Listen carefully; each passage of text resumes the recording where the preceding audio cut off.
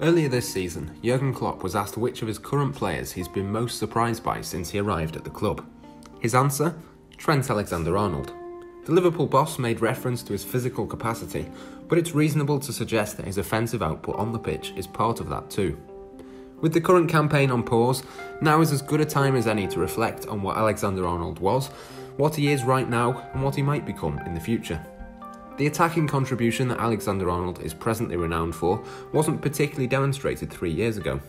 When he stepped into the first team, he performed a relatively functional role. Alexander Arnold made 7 league appearances in 2016-17, with 3 of those being 1-minute cameos against Middlesbrough, Tottenham and Arsenal. His full debut was given to him at Old Trafford, with his passing network pictured here. It's more daring than many would expect from a teenager making his full senior debut away at Manchester United, but it still doesn't offer much of an insight into his current role. Alexander Arnold's present offensive contribution from fullback is mostly unrivalled, as captured here.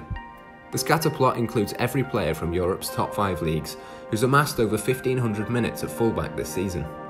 Their attacking performances have been judged based on shots assisted per 90 minutes, which highlights quantity, and open play expected assists per 90 minutes, which covers quality. Evidently, Alexander Arnold is demonstrating both quality and quantity in chance creation. He's outperforming every single one of his peers to such an extent that some people want him to move into midfield. His passing network from a fixture earlier this season against Tottenham is pictured here, and it's evolved significantly from his debut. The England defender has redefined the concept of a fullback, so what about the future? The answer ultimately depends on the tactical development of Liverpool as a team. If Klopp wants to retain that industrious midfield, then Alexander Arnold is unlikely to move. But if the Reds are to adapt, perhaps Alexander Arnold could perform in a similar manner to Manchester City's Kevin De Bruyne as an advanced number 8.